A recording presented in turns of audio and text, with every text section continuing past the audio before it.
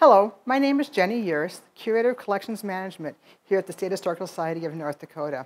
I wanted to show you one of my favorite objects. I have a lot of favorite objects, as you can probably guess.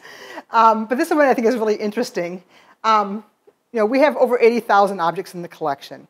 And people ask us all the time, why don't you have it all on display? Well, with 80,000 objects, that's kind of hard to have it all on display. We would need a building 10 times the size, maybe 100 times the size of the one we have right now to get them all on there. And then there's a few objects, like this one here, that are very delicate and probably won't ever go on display.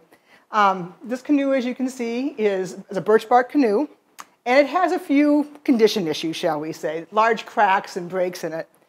But this canoe is still very important for us to have in the collection because it is a great research tool.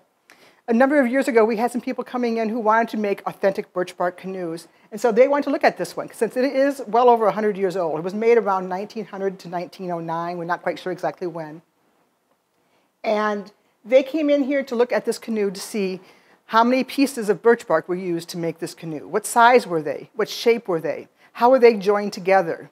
How many stitches were used, and how were they placed, again, to join these pieces together? What materials were used in there? What kind of wood was used to make the frame? How are those ribs made? How wide are they? How thick are they? How are they placed in there?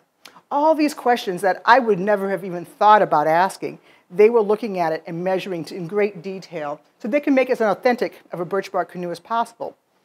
Now, these are pretty rare in museum collections. Birch bark canoes were only meant to last a few years before they would rot out and they would get replaced. So to have one that's well over 100 years old in museum collections is pretty unusual. So this is a great research tool for anyone interested in making birch bark canoes.